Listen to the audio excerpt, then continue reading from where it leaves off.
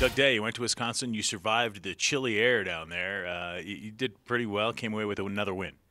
Yeah, we came away with another win. The weather was brutal, and trying to get some scores was pretty much brutal. But it is what it is. We ended up winning. We're going to bounce back this weekend. But getting back to Wisconsin, we started out really rough on beam, unfortunately, which was very odd. But we did climb back. On floor, we did some great sets. Tyler Davis won the event again, defending national champion on floor, and she did a wonderful job along with the rest of the squad. And the other two events went well. Vaulting was decent. Bars was stellar. I think our bar performance was the best of the year, to believe it or not. There were some really, really good routines. A lot of small details were worked out. We had handstands, stuck dismounts. So overall, I was really pleased with that. We're going to use that as a stepping stone to this weekend, where we've got a quad meet against BYU, Springfield, and conference foe Seattle Pacific. And it's also senior night. So the thing that's going to be different is there's a big club meet going on this weekend down at the Broadmoor with about 2,400 JO kids, some of the top kids around the country, a lot who we're recruiting.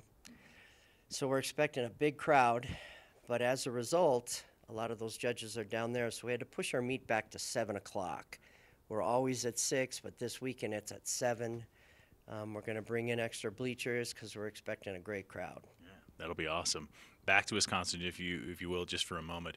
The start, you started on beam, and I think 4 did not hit. So what does it say about the fortitude of your team to come back and just get better as the meet went on?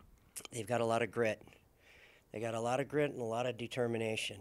I think it shocked everybody, but that being as it may, we got together, huddled up, and said, all right, it's time to put our nose to that grindstone and let's show them what we're all about. I was really proud of them climbing out of that hole.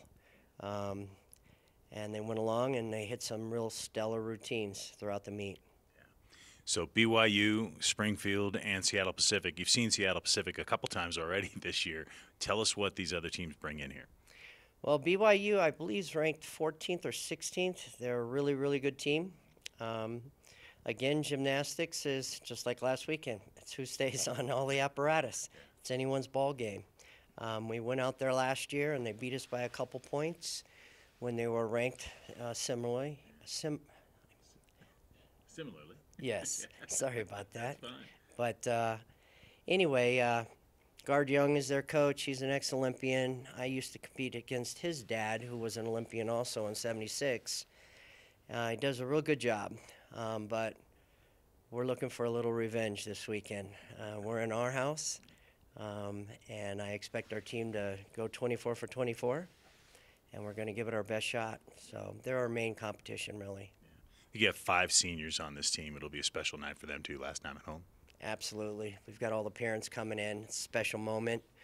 At the end of the meet, we'll, talk about each and every one of them. And on the video board, it'll show their life of gymnastics from 3 years of age all the way up. So it should be fun, entertaining, emotional, but I think it's going to be a great time. Doug Day, thanks for the time. Good luck this weekend. You got it.